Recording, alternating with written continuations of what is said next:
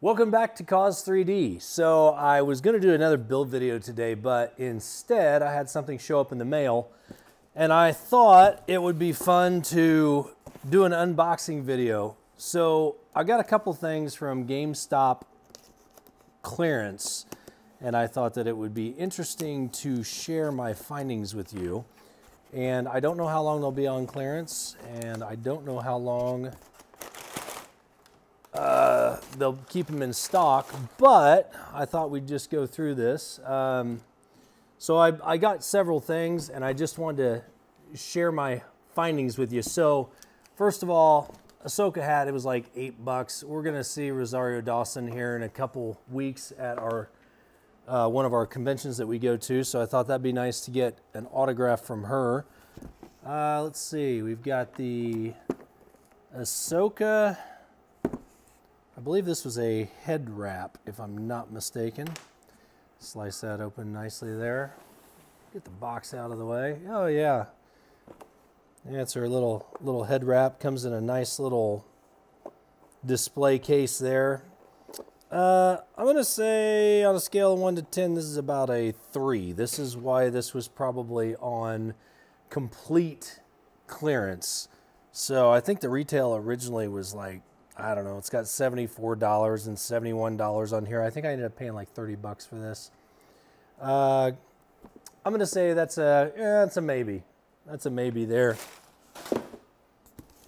Let's move on to our other interesting thing. So they've got the Andor Kyber crystal that was on clearance. Again, I want to say this was like $28 or so.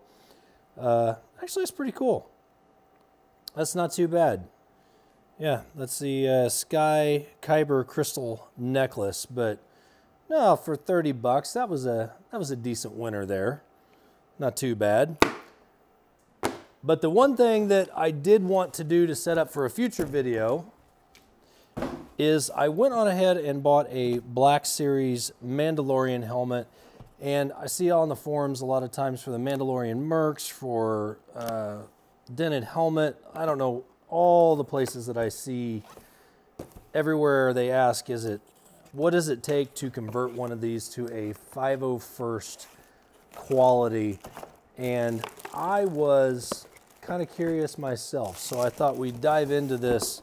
Of course, you know, if you follow Cause 3D, we 3D print everything, and we have a little bit different specifications for this stuff, a little higher, I'm gonna say a little higher expectations. I've owned a couple of these Black Series helmets, and they are great. They're great helmets.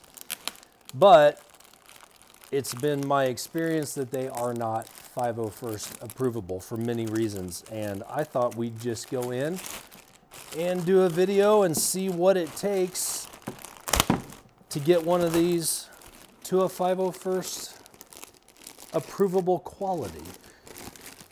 So let's get this unwrapped. And I'm not doing a review on these helmets. I have one already, but I bought this one on clearance as well. Again, I don't know, it was like $48, $50, somewhere around that range. And we're gonna tear this down and see what it takes. So we'll see you in the next video. Make sure that you like and subscribe, and we'll put a link to the video once we get it up in this one. But we'll see you then. Thanks for joining us today.